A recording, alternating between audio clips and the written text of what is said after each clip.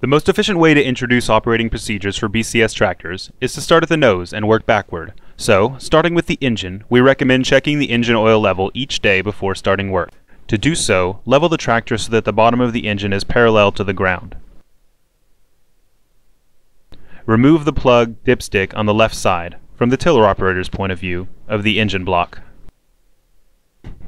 You should be able to see oil in the filler neck of the engine. If you do not, add SAE 10W40 oil to the top of the thread.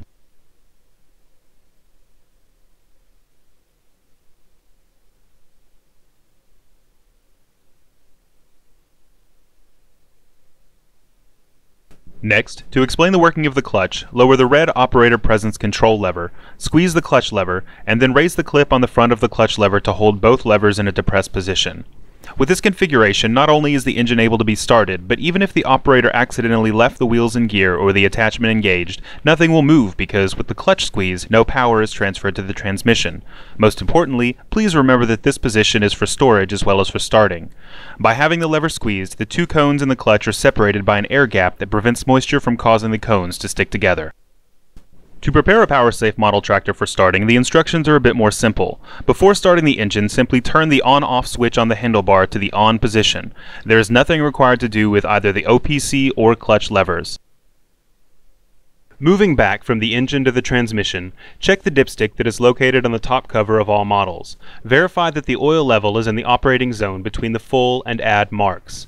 If oil is to be added, use 80 to 90 weight gear oil for models equipped with the cone clutch, and for all power-safe models, strictly use tractor hydraulic transmission oil.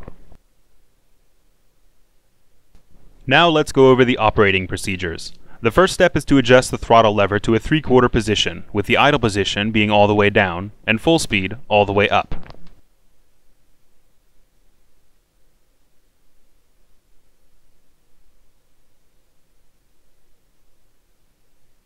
Open the fuel valve and set the choke to the full choke position.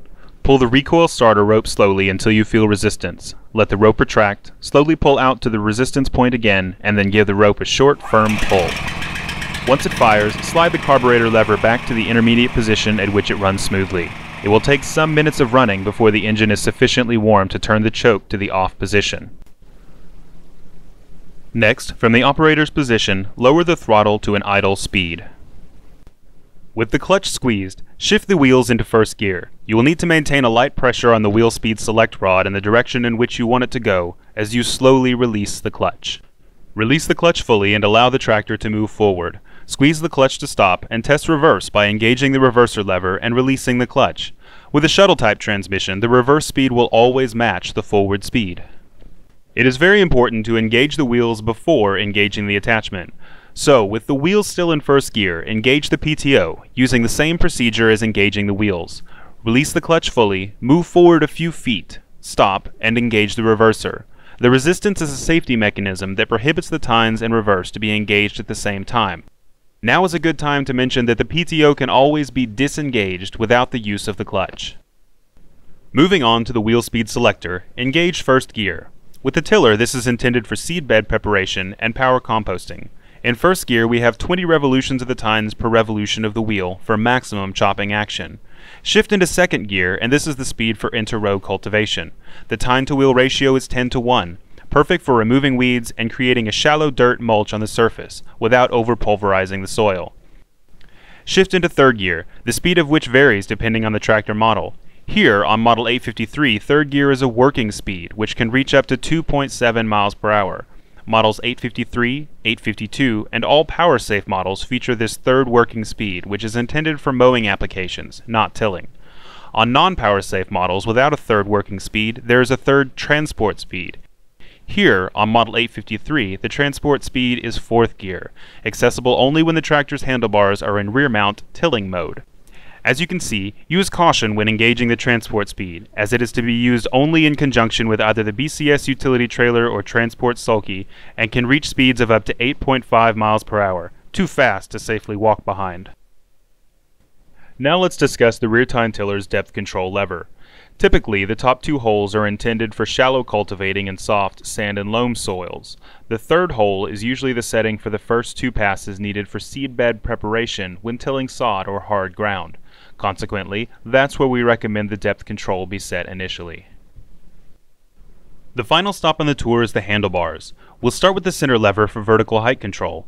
The easiest way to turn the tiller at the end of the row is to squeeze the clutch and drop the handles to a lower level, so that when the tiller is lifted out of the ground, the handles are still at waist height.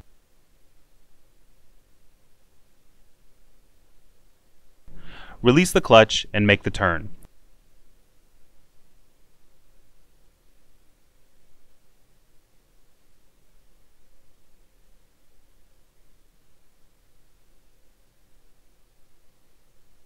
Squeeze the clutch and raise the handles to the desired height. Then, with the clutch still depressed, squeeze the handlebar release lever under the right grip and swing the handlebars to one of its offset positions. This position will easily allow you to till the next pass without walking in the freshly tilled soil of the previous pass. To maximize comfort, we recommend shifting the handlebars to the left, since this is the location of the operator's presence control lever, and using one's right hand to keep the OPC lever depressed and to guide the tiller. If you also purchased, or anticipate purchasing, front mount attachments, pop out the shifting rods from the rod supports and test the 180-degree rotation of the handlebars.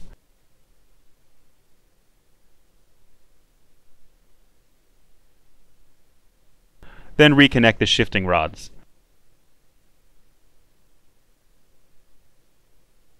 In conclusion, please know that we welcome your feedback and questions. To contact us about the content of this short video, please call 888-224-4271 or email info@bcsamerica.com. Thank you.